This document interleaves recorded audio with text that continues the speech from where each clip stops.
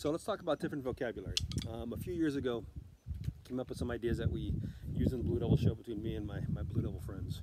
And one of them was a four-stroke rough with diddles. Right, right, left, left, loud, soft.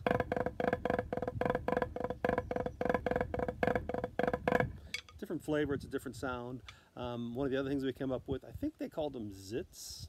The guys in the line that is, they get to name everything. But it's basically keep one hand going, and you fit a tight diddle in between that.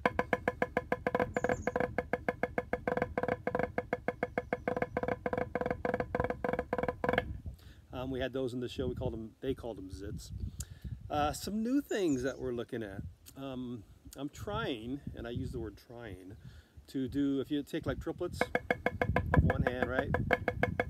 Add a flam, hear the grace note. Now you take that grace note, and you make it a diddle.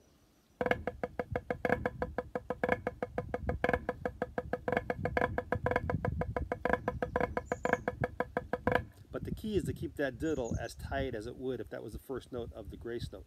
So that second note of the diddle comes after what a grace note would be. So we're talking extremely tight diddles. You could go, but we don't want that. We want them nice and tight.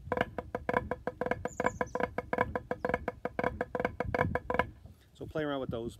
And the other thing that we're working on is, instead of a herita,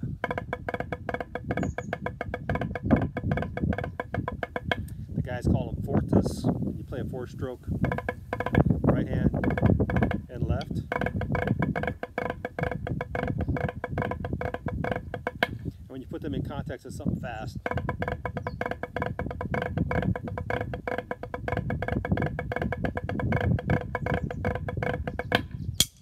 it's that blur, that fast blur of speed and sound.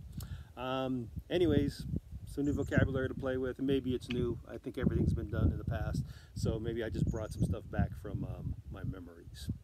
Keep drumming, stay safe, keep those hands clean, drumming and washing. Later.